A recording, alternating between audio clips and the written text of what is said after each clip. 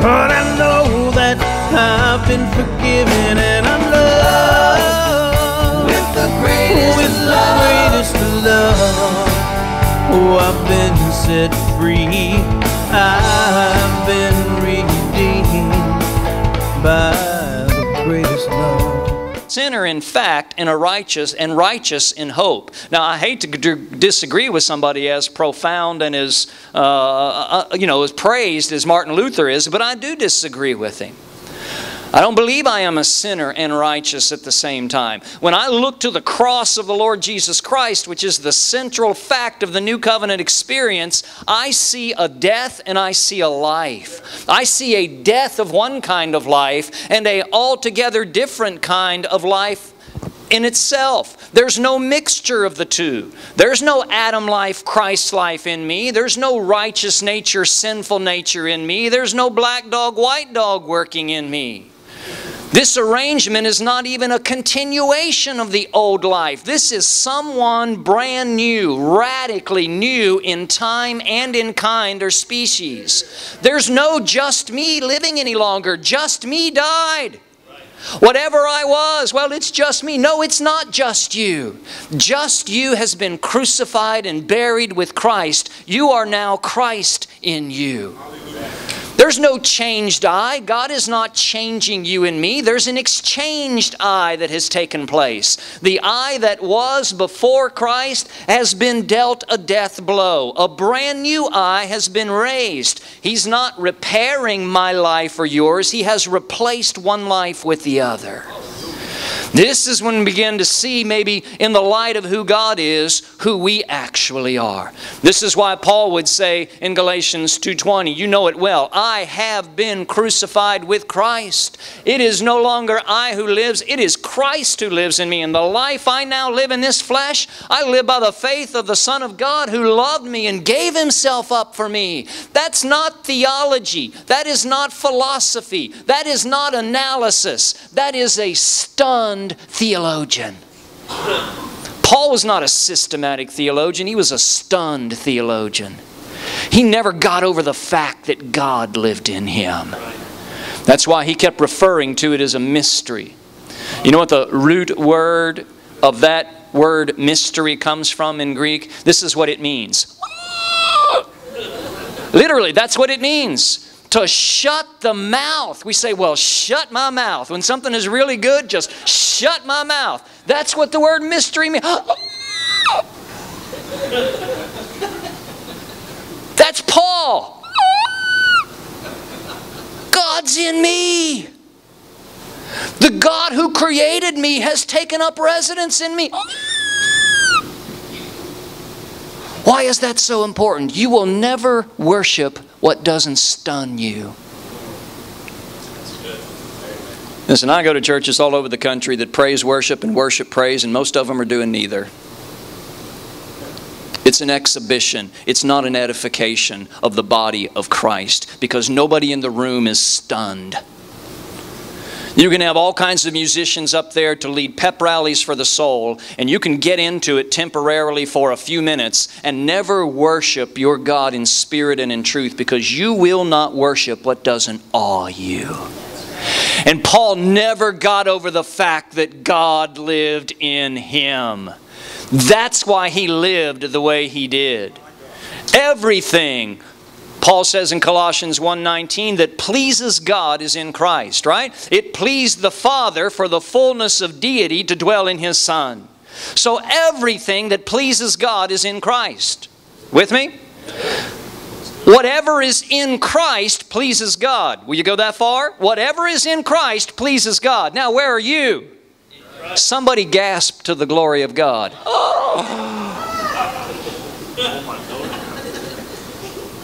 Me pleasing to God? You didn't see me this week. I don't have to see you this week. We don't judge by appearance or performance. We judge with a righteous judgment. What our Father says is right and true. He says, whatever is in my Son pleases me. You see, it's whoever you believe to be, and it's wherever you believe God to be that changes everything about the way you live. It's not systematizing your theology, getting into the right church that proclaims the truth. It is who you believe God to be, and it is where you believe God to be that changes everything about the way you and I live. Listen, we could spend forever talking about the stunning truths of this new covenant arrangement. Let's just boil it down to a couple of them this morning. Stunning truth number one, we have a covenant-making God.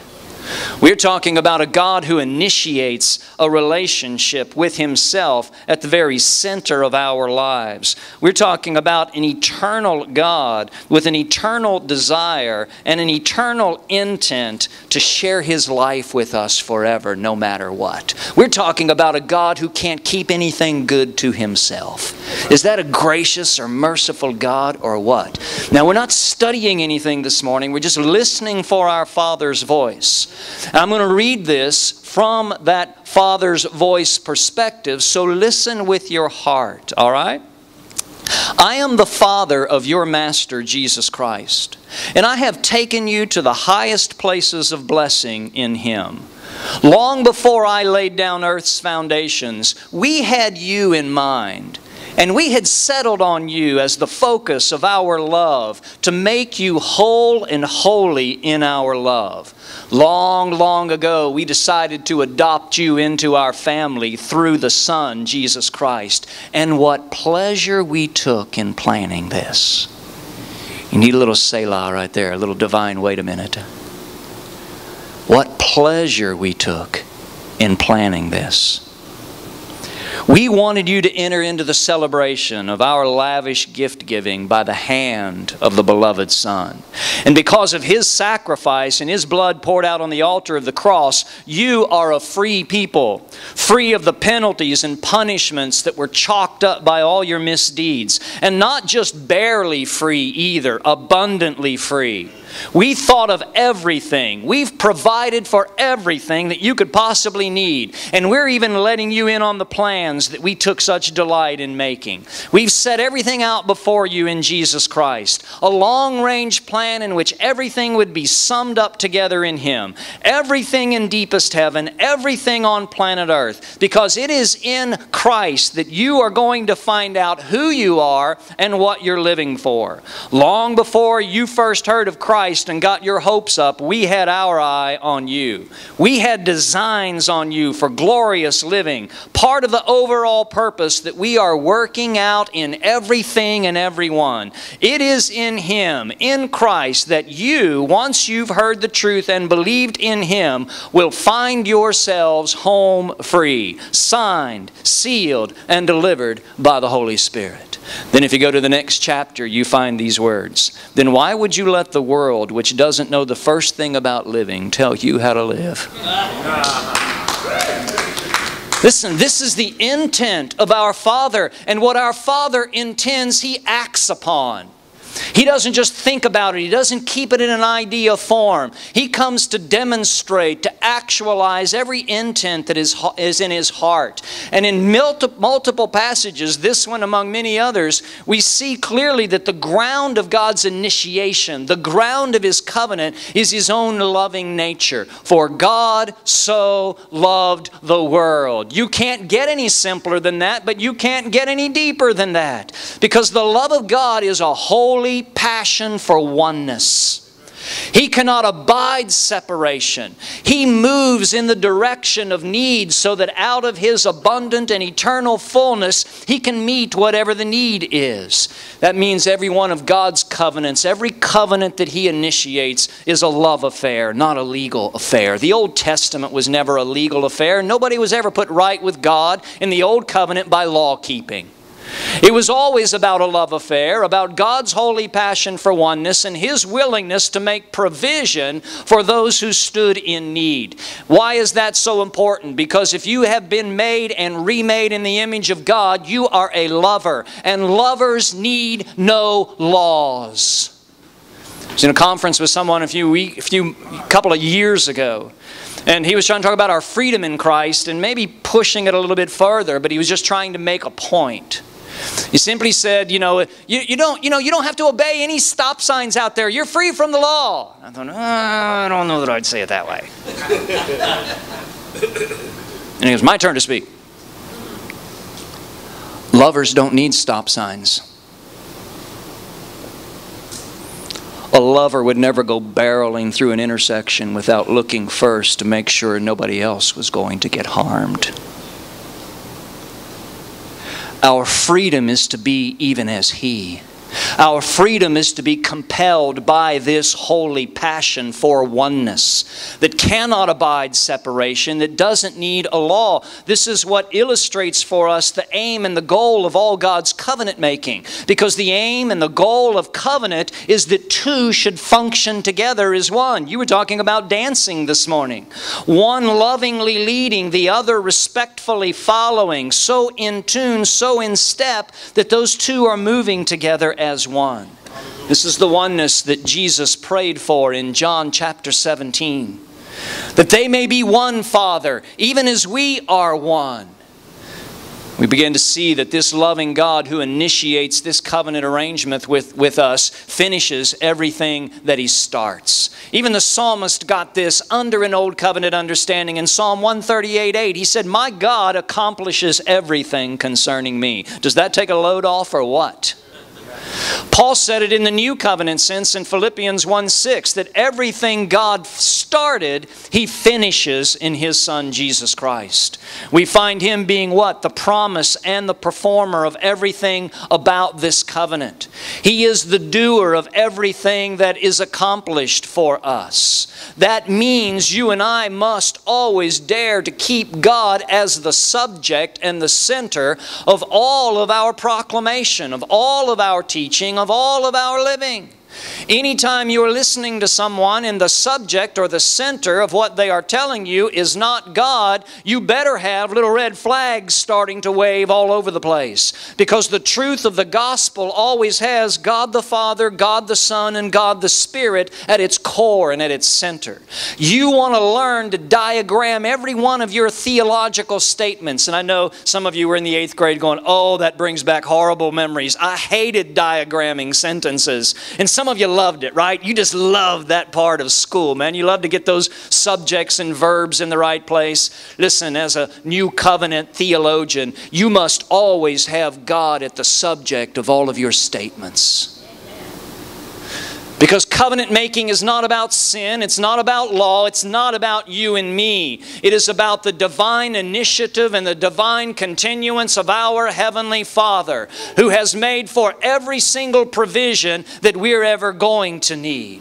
Everything that He purposed before the foundation of the world, everything He created and put into motion in the first couple of chapters in Genesis, everything that was lost in the 3rd chapter of Genesis, everything that was promised in the covenant arrangement of Genesis 3:17 has been fulfilled and delivered by the Messiah of the new covenant. And God has made a covenant with His Son, not with you and me. He doesn't make a brand new covenant every time a believer puts faith in Jesus Christ. Whatever covenant arrangement He has with His Father becomes the arrangement we have with our Heavenly Father. Because in this covenant arrangement, Jesus becomes my relationship to everything. Yes, He does. What His relationship is to the Father is my relationship to the Father. What His relationship is to sin is my relationship to sin. That's why if He died to sin, we are dead to sin. Whatever His relationship is to the law is my relationship to the law. And if He has met the requirement of the law, and that is the end of righteousness for every believer who puts faith in Jesus Christ, I'm as finished with the law as Jesus is finished with the law. Whatever His relationship is to you is my relationship to you. It's not about your behavior. It's not about my preferences. It's not what I think or feel about you. It is His relationship to you and me.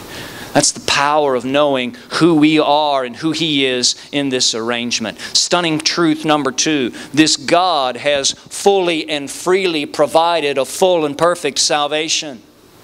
The central fact of this new covenant arrangement is the cross of the Lord Jesus Christ. We are not made one with God because God loves us. We are not forgiven because God loves us. That is to trample underfoot the blood of the Lord Jesus Christ. We are forgiven, we are delivered, we are made right, we are who we are as new creations because of the cross of the Lord Jesus Christ. There is no bypassing the cross. Most of the gospel, according to man, is an attempt to bypass the business section to get on to the things that we think will benefit us on the other side. There is no bypassing the business section of the gospel. It is the cross of the Lord Jesus Christ. And when Paul spoke of the cross of the Lord Jesus Christ, remember he was stunned. A crucified God, a Messiah who dies, who pours himself out for undeserving, needy people. When he saw the cross, it represented everything, not just the crucifixion. It was the entire story of Jesus Christ. We don't want to miss on any of it, and we could talk about that for months, and I'm sure you talk about it in some way, shape, or form every week. Because you see, it's by the cross that the new covenant does what the old covenant could never do, make brand new creations.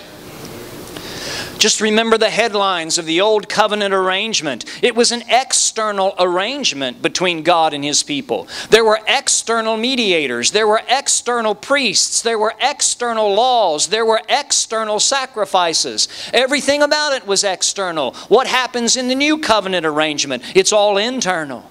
It's all been personified by Christ. He is our lawkeeper. He is our mediator. He is our priest. He is our living sacrifice. He comes and literally undoes and does what the old covenant could never undo or do. And He brings it into your life and mine in such a full and perfect way that every one of us can say without embarrassment or apology, we are fully and perfectly saved. We have a full and perfect Savior. He's either fully and perfectly saved us or He's failed. The old covenant was about fellowship.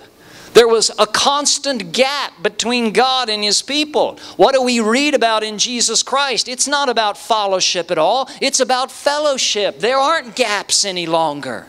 You don't get in and out of fellowship with God. It's one of the most predominant things I hear in the counseling room. We sit down to talk about the mess that maybe their life seems to be in. Why do you think you're in that mess? Well, I'm out of fellowship with God. Who told you that?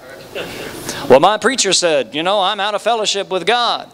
Listen, did you get into fellowship with God by doing something good? Well, no. What makes you think doing something bad puts you out of fellowship with God? Is this about you and your performance? Because that is a hell of a place to be in a relationship with God. It is not about you and your performance. It is about Christ and His performance. Has He closed every gap? Has He filled every chasm? Has He bridged every separation or not?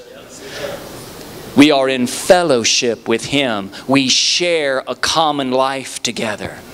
The old covenant made way for a penal sort of substitution. There was an impartation of forgiveness or an imputation of forgiveness. There was an imputation of those things, but no impartation.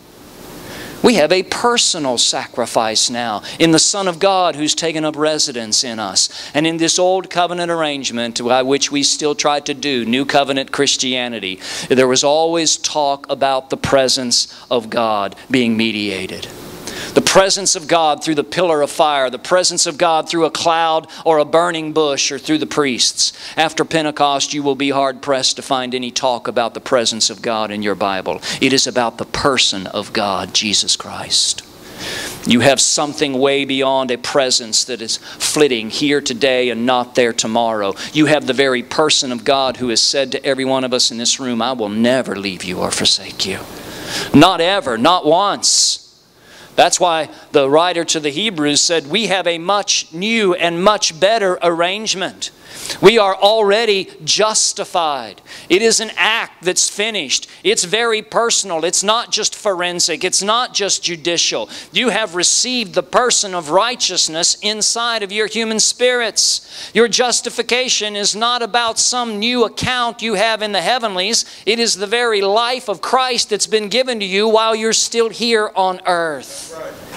This is an arrangement in which it's all been done by God. And that is such good news, because if it was done by me, I'll bet it could be undone by me. How are you and I going to undo what God has done? A finished righteousness, more than Adam would have or boast of if he were still roaming around in the garden today.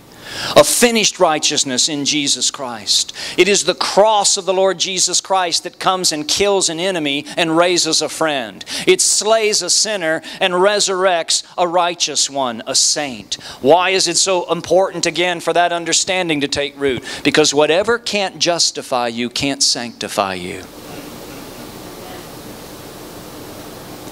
Whatever can't put you right with God can't keep you right with God. There's no separate process called justification and some supplemental or sequential thing called sanctification. That's a great way to play right into the devil's hands and get you to work on character development. Because if you're working on your character development, you can't have eyes for other people. And the life of God flows through us when our interest is one another, not ourselves. The justifier and the sanctifier has taken up residence in us. We'll never ever be any more justified or any more sanctified than we already are in Christ Jesus. How did that happen? We received the crucified, risen life of Christ. Listen, the new covenant does not bring life out of the old. The new covenant brings life out of the death of the old. This crucified life was applied to you and me. The word of the cross says, let there be death. Let there be death to the you that was under the curse of the law. Let there be death to the sinful you. The sinner is never forgiven. The sinner isn't even saved. The sinner is terminated. Yeah. Listen, you were so bad off, God couldn't help you. He had to kill you. He had to crucify us. God isn't helping us live the Christian life any more than He's going to help us get saved. He did not help us get saved. He delivered us. He crucified and buried a life that was terminal. Let there be death to the separated you. You died to the separated, cut off life and all the death that went with us. Meaning what? You and I do not have to be law conscious any longer. We don't have to be sin conscious any longer. We don't have to be self-conscious any longer. And you can mark this down and take it to the bank. Self-consciousness is the primary enemy of all spiritual transformation. You thought it was sin, but it's not sin. There's a solution for sin. It is self-consciousness that keeps the life of the Son of God from flowing freely through you and me. So anytime we gather to read our Bibles for the purpose of being conscious of ourselves or gather in meetings to work on and improve ourselves, we are blocking spiritual transformation. We're not sin conscious. We're not law conscious. We're not Satan conscious. We're not separation conscious any longer. We're not self-conscious any longer. We are conscious of Christ and what He has done for us. This word of the resurrection is, let there be life. Yes, we have been justified by the blood of the Lamb. Praise God. We are saved by His life. Let there be a love-compelled life in you, not one oriented to a law any longer. Let there be a righteous, holy you. Let there be a God-indwelt you. Let there be, just like God said, let there be Isaac. And there was Isaac. By His say-so, not by Abraham and Sarah's doing, right? These things aren't made true of us by our doing. They're received freely or we do without. Yes. The primary distinctive of this whole new covenant arrangement is this indwelling God. It's the distinguishing mark of what it means to be a son or daughter of God. It's not our doctrine. It's not our exchange life theology. It's not our behavior. It is the indwelling Savior who is full and perfect in every way, who's fully and perfectly saved us. Now we're conscious of Him. We are conscious of who He is and how He wants to live His life through us. Third and final one for this morning. This is stunning. You can enter into and live by this life now. We're not waiting until we die. Paul speaks a lot about a double inness. A double inness. We are in Christ and Christ is in us. In Christ is the arena of action. Christ in us is now our determining reality. Remember, just you died? Who's alive now? Christ in me. That's who's alive now. What does that mean? We have been given both the context and the contents for everything necessary to live life the way God intended. But be careful before you jump in and give it a weak hallelujah, because that means you're responsible. There's nobody to blame. There's nobody to shift the responsibility to. We have been graced with the context and the contents to do life as God designed and intended. You see, for all of its mystery and spirituality, the New Covenant arrangement is a very material spirituality. There's something very concrete and solid and substantial and real about it. It's to be embodied. It's to be given expression to. The failure to appreciate that reality and appropriate it necessarily is what makes so many of us so wispy and ethereal and insubstantial. So much so many of us can walk by motion detectors and the things don't even go off. There's just not enough substance in there. That wasn't true of the life of the Son of God in Jesus of Nazareth or in Paul or in any who dared to take God at His word. What did you receive then experientially? We received a righteous implanting. That ought to be gloriously good news to us, because what that means is God puts into us everything that He wants out of us. We said it earlier, it's more than an imputation, isn't it, of forgiveness. More than an imputation of righteousness. The forgiver lives in us. The righteousness of God lives in us. We're not just celebrating a new account and something that's been deposited in our name in the books of heaven. We're talking about a very life that's been deposited into our human spirits right now here on this earth, on this planet. This eternal life that we received is not an extension screwed onto our lives so we live forever. This eternal life is God's life. That life without beginning, that life without end, that life that is inexhaustible. This kind of righteousness, this kind of life may be impossible. And of course it's impossible for us to generate. It's impossible for us to imitate. It's not impossible to receive. It is not impossible to live by. That's why when we say we're trying hard to make this work, you and I may have just given the ultimate affront to grace. Trying hard says, put me in the right set of circumstances, surround me with the right people, give me the right information, and I can make this work. No, we trust the only one who can live this life is the one who's been deposited in us. We've received His righteous implanting. We've also received from Him the relational empowering. So many verses that speak to this, I could spend forever on them. But let's just say it this way. The power of God is for His purposes. The power of God is for His purposes. So listen carefully to me. His purpose is not to make you successful in anything.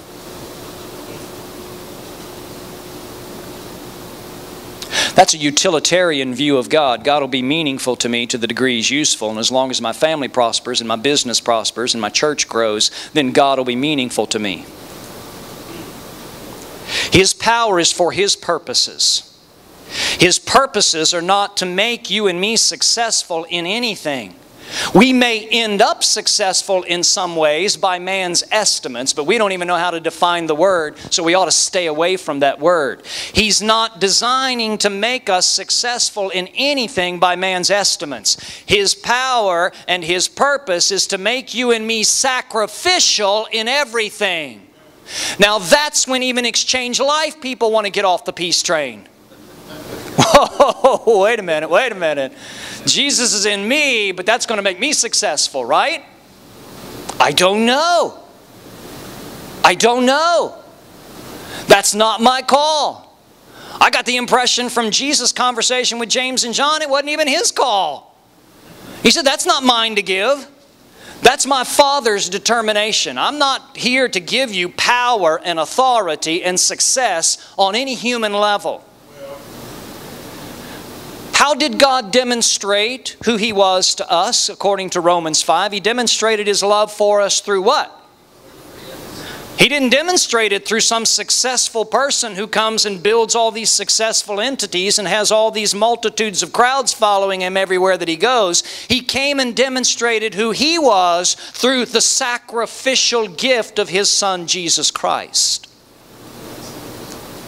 You want this life we're talking about to flow, you quit looking for success. You start letting the sacrificial life of the Son of God find His expression as you. You'll have more life than you know what to do with. If it looks like success to the world, then thank God for it. I hope you have multiples of millions in the bank somewhere. But if it looks like you're sitting in a prison cell somewhere with not even a cloak to your name, and none of the brothers and sisters in Rome have checked up on you, so that when Onesiphorus comes to find you in Rome, he can't even find you. He has to look diligently for you because the whole church has forgotten who you are as the Apostle Paul. Don't you say for a minute that Paul wasn't successful in that moment. He was right where God intended him to be, because the gospel of Jesus Christ through Paul is still being preached from that cell. There was nothing unsuccessful about it. There was nothing wasted about it. The sacrificial nature and message of the Son of God was coming through that moment. The power of Jesus Christ in you and me is always for His purposes. His purpose is to make you and me like Christ, the sacrificial one. You see, we have the willing and the working of God in us, according to Philippians 2:13, for this purpose. We've been given a corresponding supply of His life for every single directive or temptation.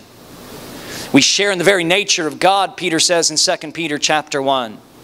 We are complete in Christ, missing in no thing. It's one of the things we tell the students at our church at the University of Florida who come in often just kind of because they got to go to church for a class, you know, comparative religion or philosophy class. And they always ask the same question: what is it about Christianity that makes it distinctive from all the other major monotheistic religions? And I've got it nailed. I know what's coming. And you can give them all kinds of answers. But I usually give them this one. I take them to Colossians 2, 8, 9, and 10. We are complete in Christ. I said the goal of every other religion out there is to get to completion someday. In our faith, it is not the goal, it's the starting point. We start complete. Now, in life, if you confuse the destination with the beginning, you can really get messed up, right?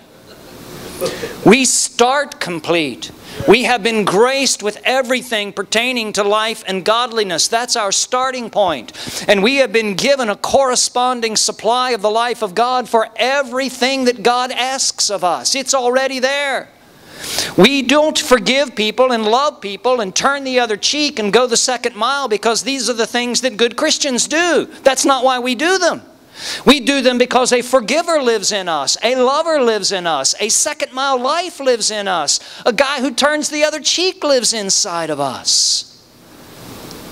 We do not return evil for evil. We do not hold grudges. We do not tell lies. We do not give in to lust. Why? Because good Christians don't do these things? Absolutely not. The life inside of us does not do these things.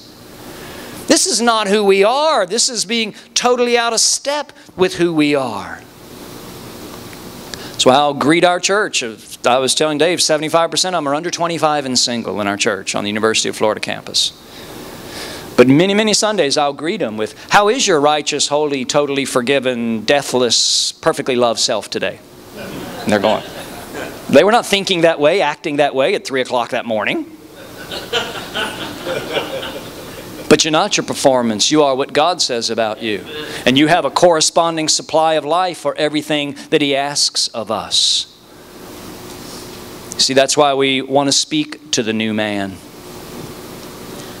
That's why we want to say to a brother who has been caught in an error, you're a truth teller, my brother. It's got to feel terrible to tell a lie. There's no liar living in you. You don't ignore or excuse the fact that someone has told you a bald-faced lie, but you don't condemn them or name them by their performance any longer. Or we might say to someone who's been hurt deeply and struggling with bitterness and resentfulness, look, there's a forgiver living in you.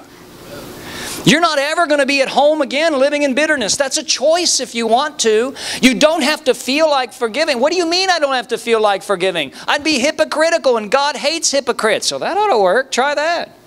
In fact, you don't feel like going to work tomorrow, don't go. Just call your boss up and say, I don't feel like coming in, and that'd be hypocritical, so I'm going to stay home today. You don't do that in any other area of life. Make you a good employee. You don't feel like getting up for the third time in the middle of the night with a sick child. Oh, I'm just going to lie here. God hates hypocrites. You get up. Makes you a great mother. A wonderful father, by the way, guys. You know, you get up, get points with that. Come on, we're just hiding behind excuses. We have a forgiver living in us. And if you don't know where else to start, you can say, I have been crucified with Christ. It is no longer I who forgive, it's Christ who forgives in me. And the fool I now forgive, I forgive by the faith of the Son of God who loves that person and has given himself up for them. Yes. Because there is a corresponding supply of His life for every directive that He gives us. This is a life that is for others. You're never going to be at home living for yourself again. It just isn't going to work. It's not who you are any longer. We have been made new creations in Christ. This is our nature. This is the intent and the action of God. To the degree you find ourselves, we find ourselves out of step with the intent and the action of God, I promise you, to that degree you'll find yourself frustrated and fatigued. You don't have any grace to live for yourself any longer. You can do it. There's no energy for that. To the degree you and I find ourselves in step as we're growing in the awareness of what it means with the intent and the action of God to love us into being and to let Him love others into being through us, to that degree we will find our fulfillment. We will find our meaningfulness in the midst of whatever the externals are. Why? Because greater is He who is in you than anything that is out there. Will you pray with me? I'm loved with the greatest love. Lord, I know that I've been forgiven, and I'm loved with the greatest love. Oh, I've been set free.